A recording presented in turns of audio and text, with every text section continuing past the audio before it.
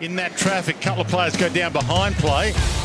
In the meantime, gathered by Heath Chapman, and he hits that target. It's running hard, Frederick. Brayshaw back. Chapman.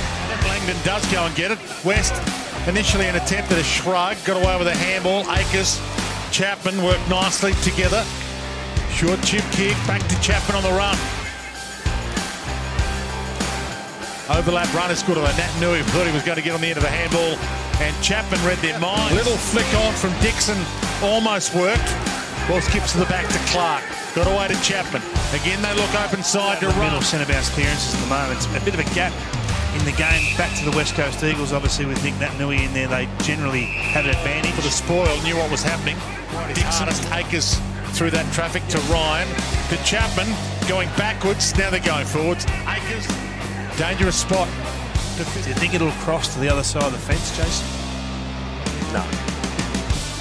Hoff goes long.